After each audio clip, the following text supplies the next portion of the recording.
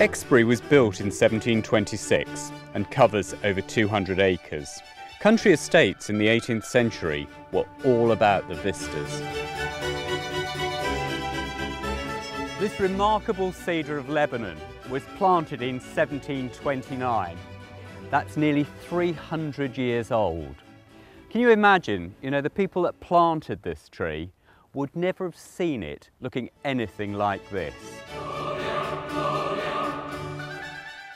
Lionel de Rothschild bought the estate back in 1919 and began collecting on a global scale, employing some of the world's most renowned plant hunters, including George Forrest and Frank Kingdon Ward. Frank Kingdon Ward was summoned by grandfather, and Kingdon Ward said rather pathetically, "But Mr. Lionel, it's my wedding day today." And he says, "Well, get married and then come straight down and you can go on honeymoon tomorrow, but I need you now."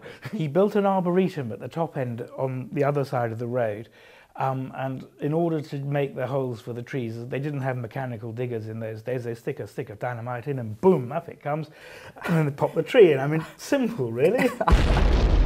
Grandfather would make copious and detailed notes about where he would plant his plants. He knew the garden intimately. This area's drier, this area's got more clay, this area's got more gravel. And if a plant wasn't thriving in one place, he'd up it and he'd move it and put it in another place to try and get it right.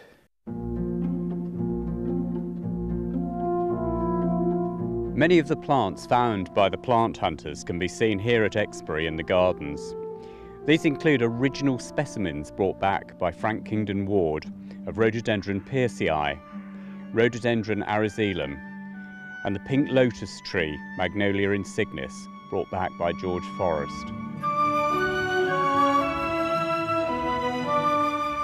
Plant hunting is a tradition that continues today, with head gardener John Anderson taking an expedition to India in 2010 to collect seed which has since been propagated, ready for introduction into the gardens. On the way up the mountain in the sort of the almost subtropical region, this little ginger we saw growing by the side of the gravel track, so collected a couple of seeds, and here we are a few years later in flower. That could be a really good garden plant, couldn't it? It could be. Now the next thing is to try them outside, is to harden them off. Yeah. Get them out, go through a couple of hard winters and make sure that they're going to be that hard enough.